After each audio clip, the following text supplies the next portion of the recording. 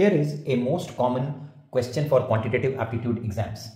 Only 1% of the students know how to use this particular trick to solve the question. Find the largest number which divides three given numbers, leaving the same remainder in each case. I think most of us have done these type of questions before. So how do you find that largest number which divides the given numbers and leave the same remainder in each case? First, take the three numbers and consider them in pairs. Like these two numbers, the difference between 147 and 77 is 70. And likewise, you have to find the difference between the other two pairs as well. So 252 minus 147 will be 53 plus 52, 105.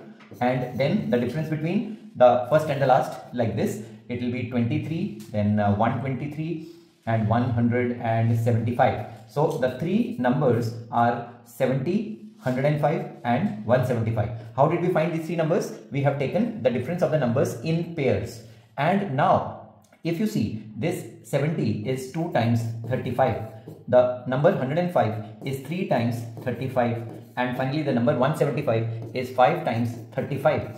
Now, between these numbers 2, 3 and 5, there is no other common factor, and therefore the highest common factor of this and this happens to be the number 35, and this number 35 is our answer for this problem. 35 is the largest number which divides these three numbers, and it will leave the same remainder, that is 7 in each case.